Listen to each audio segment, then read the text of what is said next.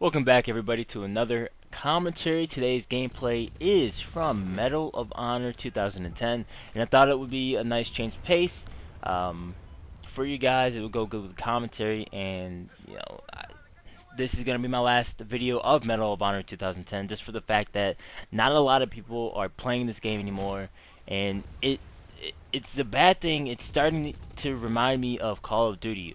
Now, why do you say that? Well, I say that because one, there's a lot of lag now. There's not many people playing the game.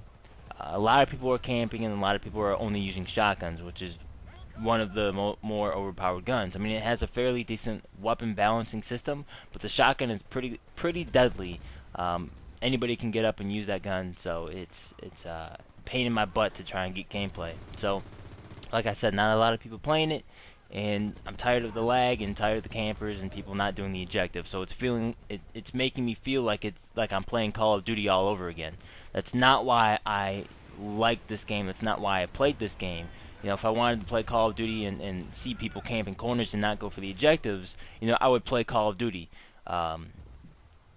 Medal of Honor 2010 had its own feel to it, and that's why I played that game. But like I said, this is going to be my last video for this game. If you want to see any other games, I have a list set out of games that I'm willing to record on my channel. You can go to that. It's on the right side tab there, and you can request the game from that and leave a comment in the comment section.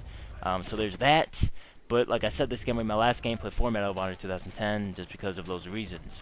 Now, getting on to the topic at hand, the only game to make me cry ever in video game history up to this date is the game Medal of Honor 2010. Almost said Warfighter there. But Medal of Honor 2010 is the only game that ever make me cry. Not the multiplayer, but the single player.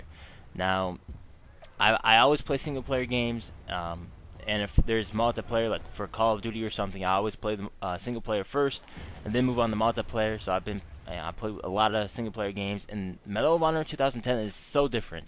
It's so realistic.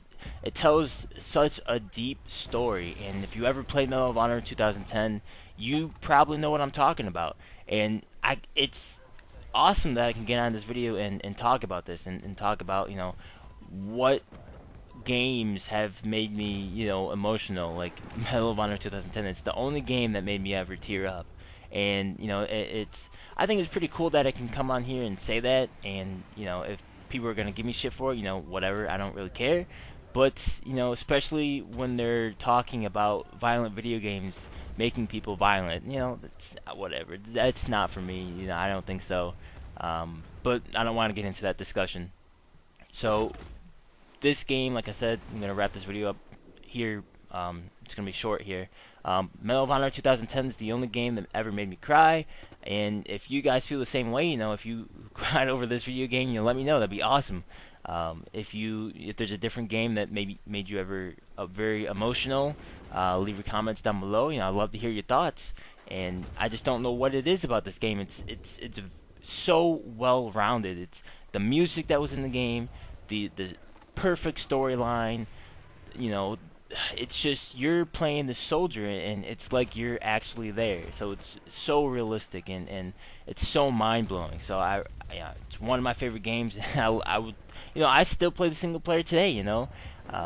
So it's awesome, and I applaud you guys for creating this game and this story mode and coming up with that script. Awesome game. Thank you so much for watching the video, guys. I'm going to get out of here. Sorry for the short video, but thank you so much for watching. Stay safe out there, guys, and of course, as always, in the meantime, have a great time fragging.